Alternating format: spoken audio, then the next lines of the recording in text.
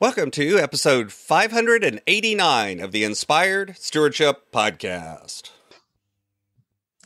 I'm Robert Farrington from thecollegeinvestor.com. I encourage you to be inspired to become a better steward through financial wisdom by listening to this show, the Inspired Stewardship Podcast, with my friend Scott Mader.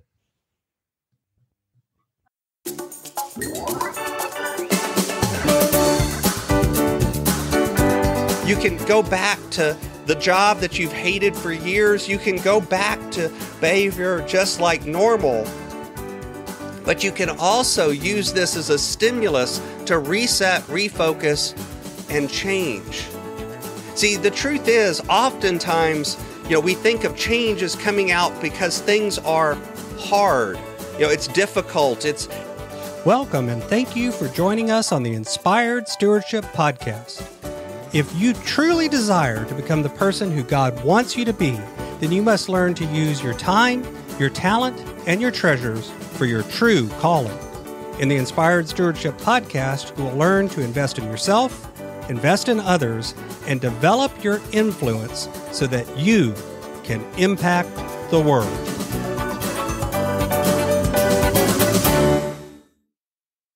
In today's episode about developing your influence through stewarding your talent, I talk with you about how the question, what do you want to be when you grow up, isn't about your age.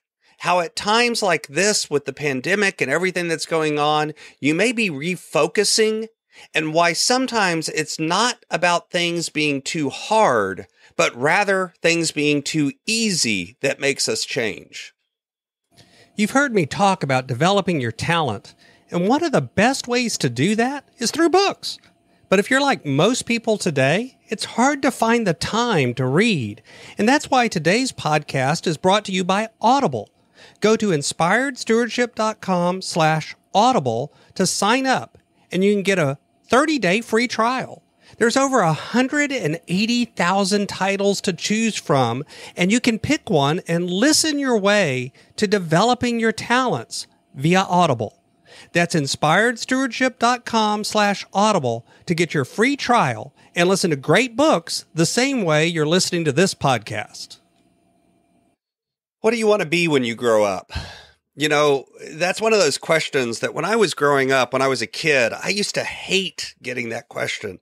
I used to hate getting asked that. It frustrated me to no end because it just felt like such a huge decision, and like it was something that once I said an answer, I was locked into that.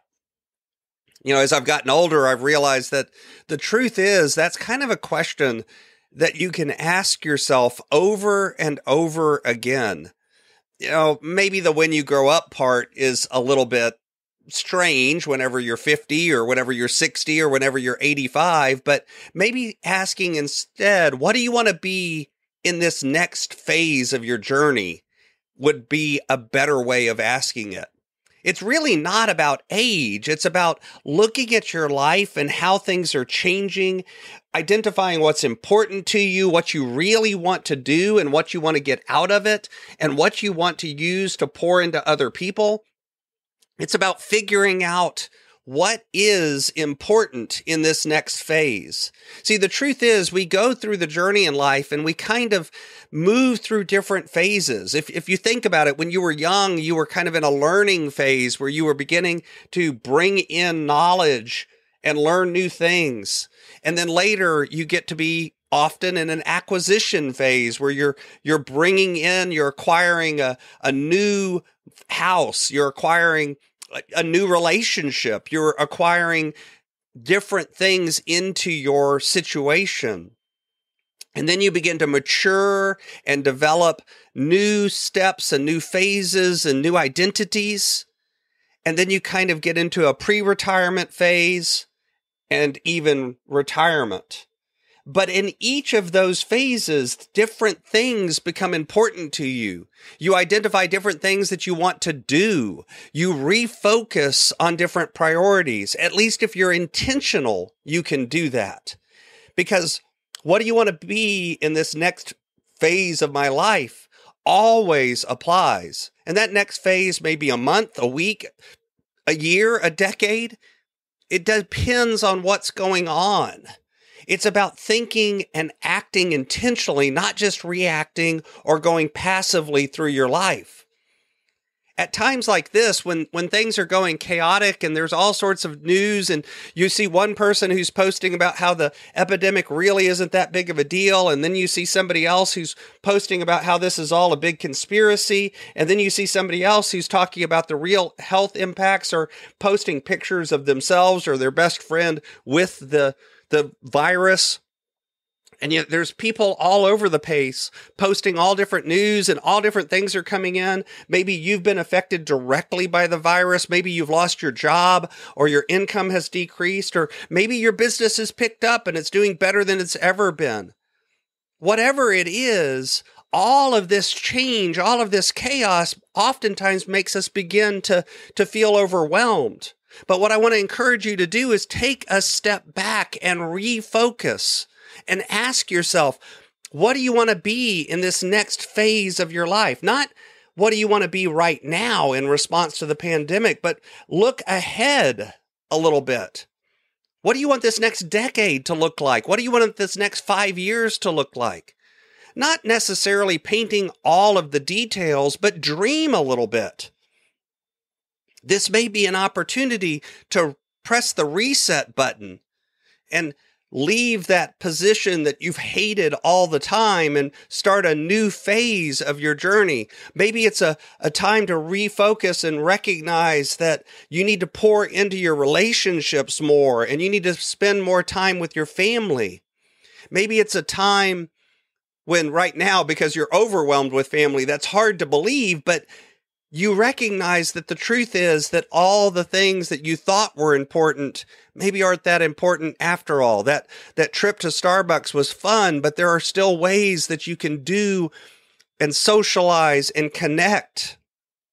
And that's what you need to do when you come out of it. Whatever it is, ask yourself the question, what opportunities come out of this? What change comes out of this? What do I want my life to look like as we come out?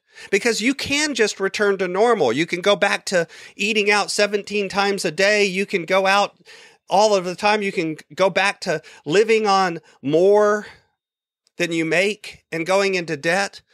You can go back to the job that you've hated for years. You can go back to behavior just like normal. But you can also use this as a stimulus to reset, refocus, and change. See, the truth is, oftentimes, we think of change as coming out because things are hard. It's difficult. It's hard on me. It's painful. And so now I'll change. And that's true. There is truth to that. But you also have to worry about things being too easy. See, sometimes we just get into the rut of doing things the same way we've always done them because it's too easy.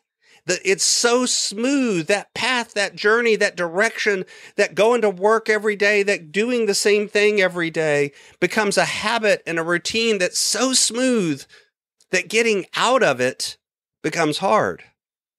So maybe you can use this time when your routines are disrupted, your habits are disrupted, your mindset's disrupted, all of this chaos is going on, to tune some of that out and to reset and refocus and come out of this on the other side. And don't just go back to normal, but actually make positive change in your life.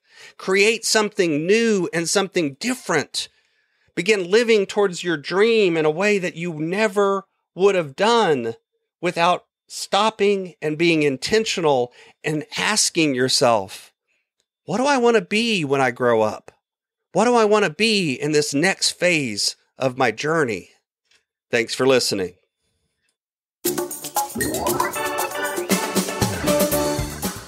Thanks so much for listening to the Inspired Stewardship podcast. As a subscriber and listener, we challenge you to not just sit back and passively listen, but act on what you've heard and find a way to live your calling. If you like this episode on the stewardship of talent, you can go over to inspiredstewardship.com/talent and sign up for our 5-week series on the stewardship of talent. Or if you're in the U.S., you can text 44222 Talent Tips. That's Talent Tips to 44222 and get those tips. Until next time, invest your time, your talent, and your treasures. Develop your influence and impact the world.